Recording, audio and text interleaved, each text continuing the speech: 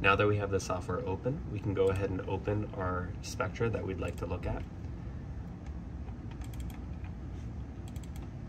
We'll start with unknown A. From here, we're going to start with a baseline correction. We can click arrow down here and click baseline correction. We can do a multi-point correction. Assuming that this is not already selected for you, you can select multi-point here and then add, and then we're going to select a few points that should be at the baseline.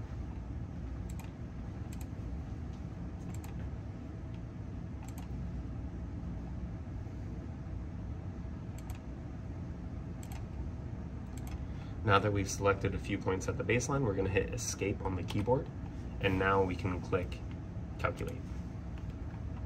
You can see that this spectra has been corrected to the baseline, and from here we can actually go ahead and pick our peaks.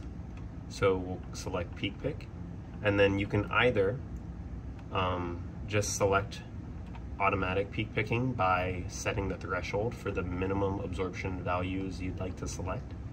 We have a few peaks below the 0.1 absorption, so we can change our threshold here to 0.05,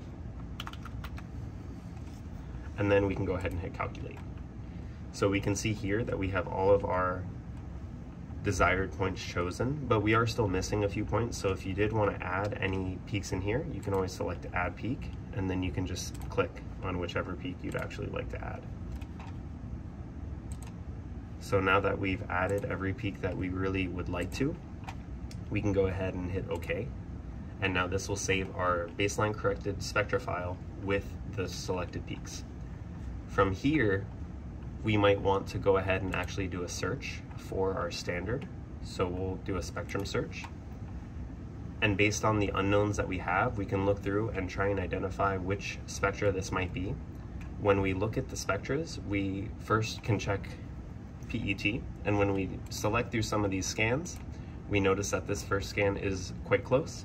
And to see if it actually overlays well, we can click join. When we click join here, we can see that there's a very good overlap here, and that for the most part, these match. So we can therefore say that our first unknown A is PET. Now that we're done here and we've identified our first unknown, we can exit out of the software. Do not save any of the changes.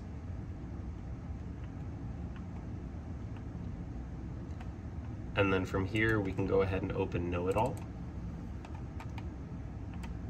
We're going to go ahead and select an ID expert, or you can select, after you select ID expert, you can open your software.